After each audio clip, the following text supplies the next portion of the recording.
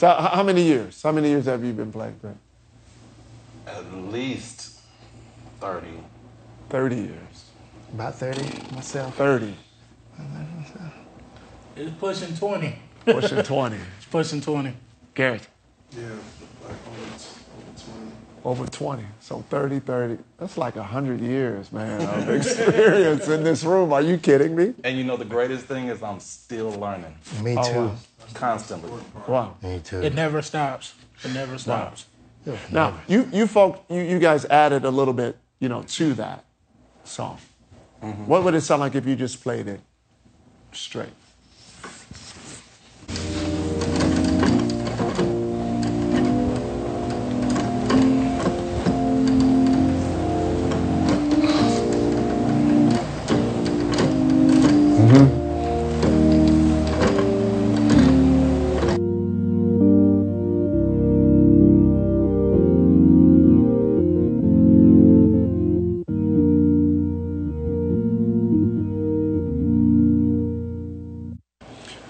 That's the way it's written in the hymn books and the traditional way. Ooh, the hymn books. Then we added the nuances of the minor.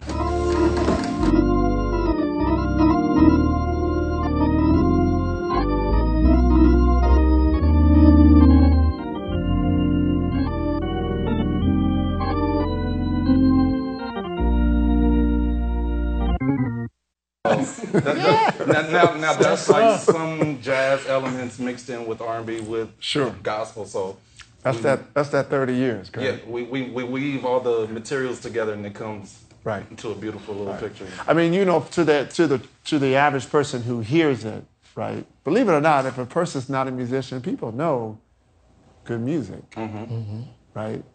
But there's a little different perspective that you have because of what you're playing. We all know that. Yes. That there's a different perspective that you have when you think about what you're playing. And then if you mess around and you have a relationship with God. Absolutely. Then that's another layer. And then you mess around and have gone through a couple of things in life. Come on, man. Another thing. Then that's another layer, right? And then, right? Oh, yes. Right? Or, Yes, sir. right? Or if things are just kind of real intense right now in your life, it's like, it's a different ball game, isn't it? Absolutely. Right? It's a different ball Changes game. everything. Right. So, do you think that's involved when you gentlemen play? That's part of that Are you is. serious? Yeah. Absolutely. That's an unfair question because bless the Lord, oh my soul, with all that is within me. All that's in you, man. Everything that's in me. I'm so upset right now. I'm mad, I'm angry, but bless the Lord. Yeah. I mean, it's like you said, when you live through this world we're living in, yes, sir. Then gospel music, the words, it makes you feel good. It touches a different place, doesn't it? It does.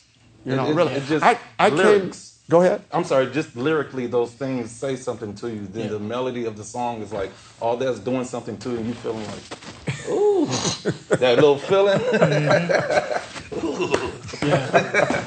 I'd like to say I was going to call it revolutionary because anything that's revolutionary causes you to want to make some type of change or jump in and become involved. Sure. I became closer to God through music, man.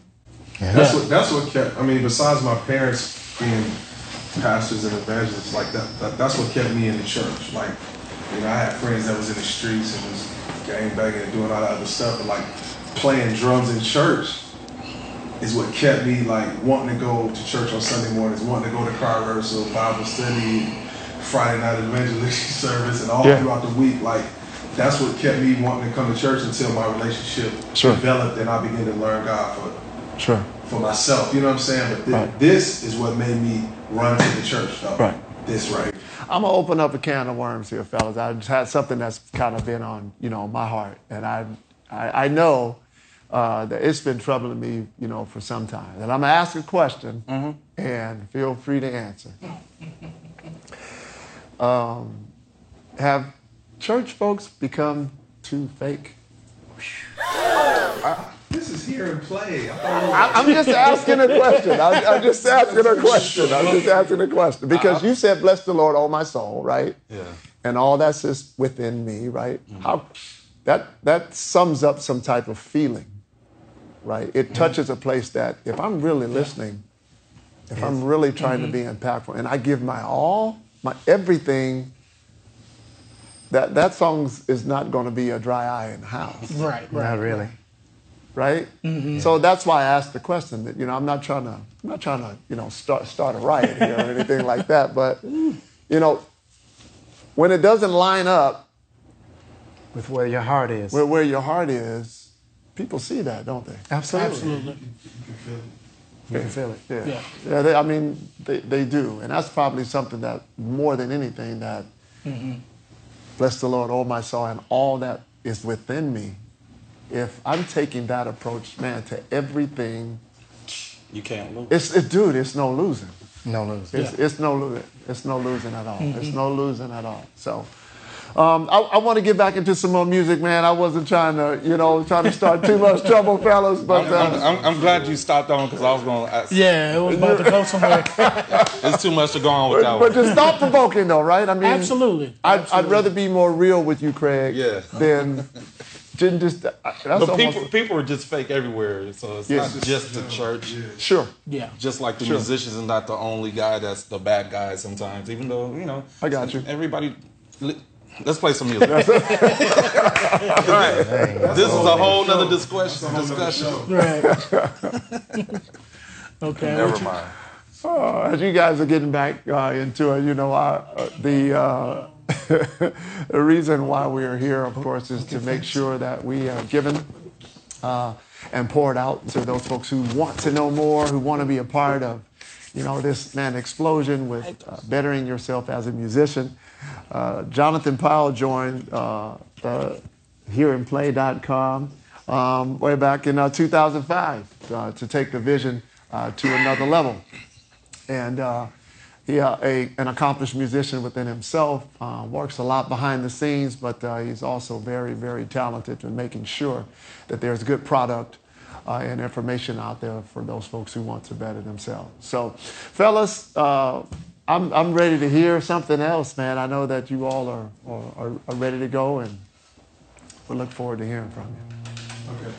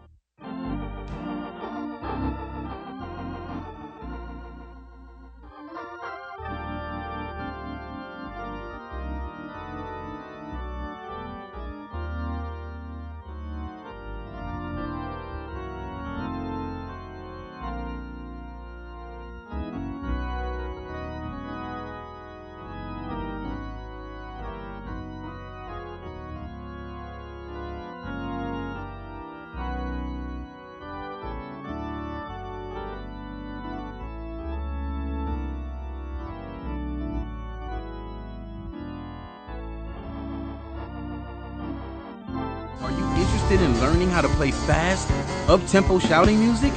Well, we've got you covered. Look over the shoulders of David Jackson as he shares his best-kept secrets. Then we have the famous walk-up. All right? So I like to, because of the key signature, I like to kind of play with the inversions. So we start on the 3, the F bass note. Left hand chord is E flat, A natural, D natural. Right hand is going to be an A natural, a D natural, and an F. Join David and these 9 other world-class musicians in this 4.5 3-disc program, absolutely free.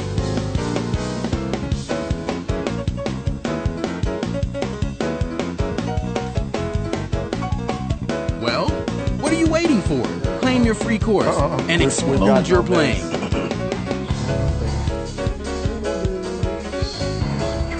My God.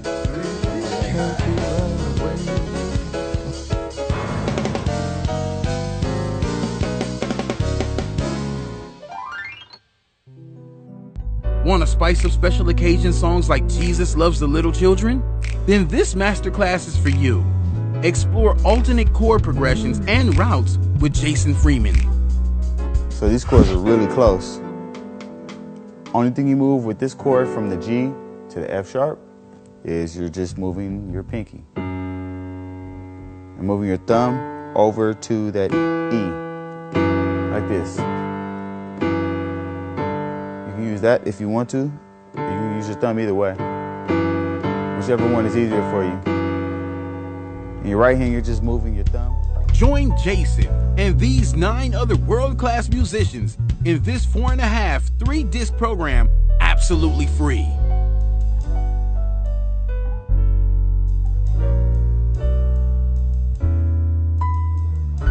Well, what are you waiting for? Claim your free course and explode your playing.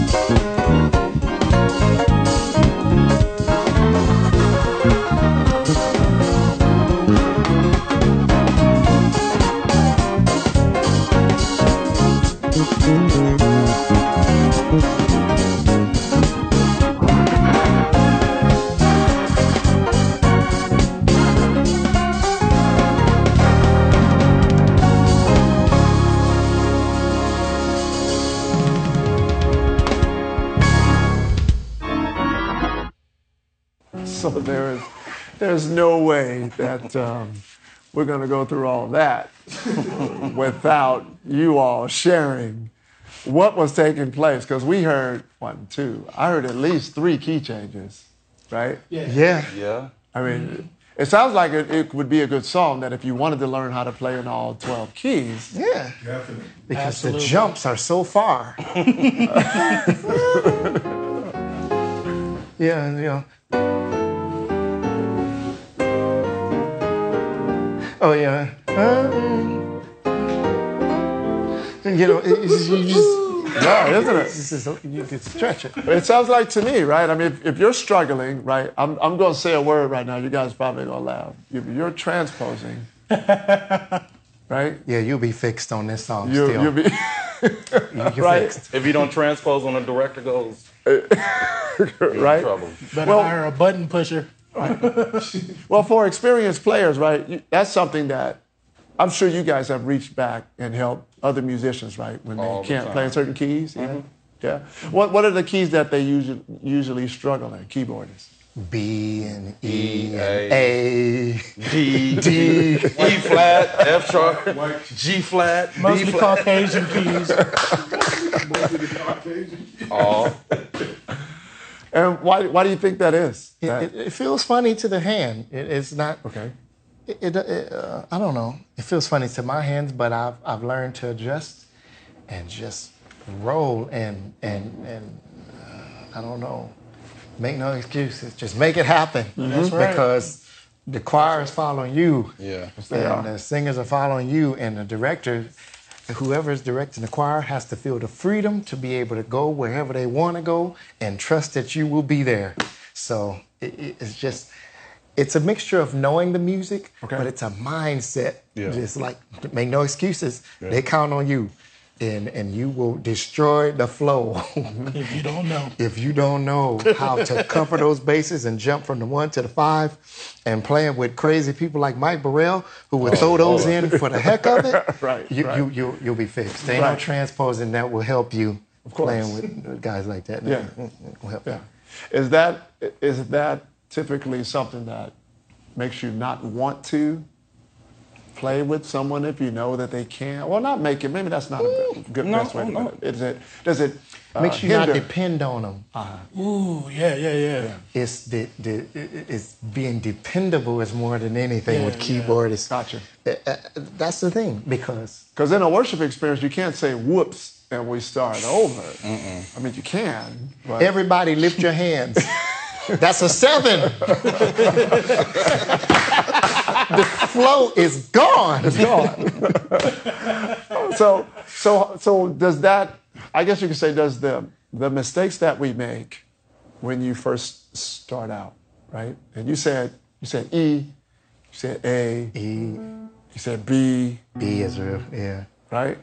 Those are for some reason they're tough keys because most people don't practice in them anyway, so that's why it's hard. They don't do their scales, which is another reason it's hard, because scales help you get in between where you need to be, because like you said, your fingers feel weird playing an A, but it's so beautiful when you get it. I mean, it blows your mind when you get there, because if you do your scales, which is basic math pretty much in music, then you can play in every key. But well, slow that down. What do you mean by basic math, Greg? Help us out with that. I'll play a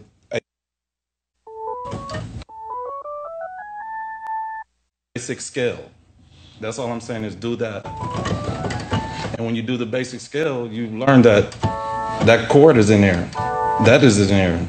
And all these crazy intricate notes are in that scale. But if you know the scale, then you can play in that weird key. Sure. Yeah. It's not a weird key. It's just the key you're not used to playing it. Right. Because E flat is easy. I would imagine that with that concept, then you also should be able to figure out the pattern of the song as well, if you know the scale, right? Yes.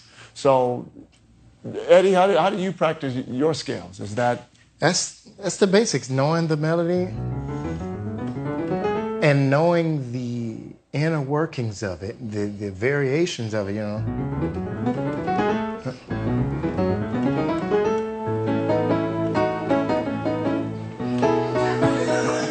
You see what I say? Genius, the variations of it. But knowing the basics, it settles you, and it makes moving from key to key uniform. That's the goal, is to get a certain level of comfortability where it's even across each key. Yeah. And how long does that typically take? I don't really know. I'll tell you this. How long should it take? Being in church puts you on a fast track to it. Yeah. Immediately. It gives you a crazy advantage because people singing whatever key, they don't care if which you one can't you play. They don't care what key you feel comfortable in. They gonna pick whatever key feels comfortable to their voice. Right. And if you can't adjust, you're gonna get kicked off the organ, like I did many times. Wow. So yeah. That was that humble beginnings. Oh yeah. They got me together. I had big guys come over and play over my shoulder like, you're not playing the song right, son. Oh yeah. Yeah. But I don't think that there's anything wrong with that. I mean, there was a lot of that, right? I thank a lot God of musicians for it. giving back. Thank God for it. Yeah. That's a lot of what's wrong with today, though. Like when I was coming up, you came up under somebody. Like now, YouTube and social media has fast-tracked everybody to be good overnight. It's like everybody's entitled. They feel like they've learned a few things and they're ready to get a check, ready to get a gig, but they haven't been nurtured or brought up by anyone. So right. a lot of intricacies or nuances are missing in their playing. They're I call them the bastard musicians. You know what I'm saying? Yeah. Just super talented, super good, got an amazing. I almost muted your mic. But they're just out there. They just out there. You're right. That's like the pastor that didn't come from anywhere. He was never under anybody. He just woke up one morning, studied, got some dope messages together, and said, "I'm gonna just start a church." That's what I equate. Never learned the application. Never learned the application, appropriation, association, none of those things. Yeah. And then they just get on, and then it's like a generation of them now. So it's like if you're almost not like them, you're the weird one now. Right. It's like, oh, you playing like that, or you playing the right way, or you playing correct. Right. Oh, that's old school. You just like, no, that's the right way. That's the right way. Yeah. You know what I'm saying? Well, we were talking before. I've run across a lot of, musicians, right? And I've always got along with bass players and drummers. They've always been just real cool. I don't know.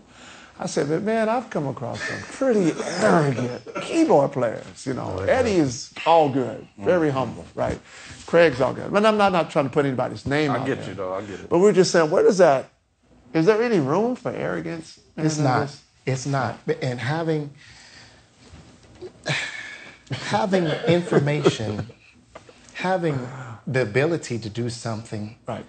means nothing without the proper application of it. And that comes with time. There is no fast way to learning how to apply musical concepts. There's no easy or fast way. You can learn, anybody can sit in a room for 8 hours a day and come out with enough chops to burn up the keyboard. But the proper application of it comes with time. Right. And that's, I had to learn that from people, the late Craig Tyson. I wanted to explore all of these crazy things, but not be aware of what's going on around me. It's field awareness. It's a team thing. That's why I'm so crazy about the game of basketball. Oh yeah, because there are so many dynamics that make a team and an individual player special. Right. You have all of this talent, but you got to know when to hit the gas, when to back off, when to trade ideas with somebody. When you have to know all of these operations are the difference between winning and losing, right. and the difference between just another talented player and somebody that's going to win championships. You know what I'm saying? Right.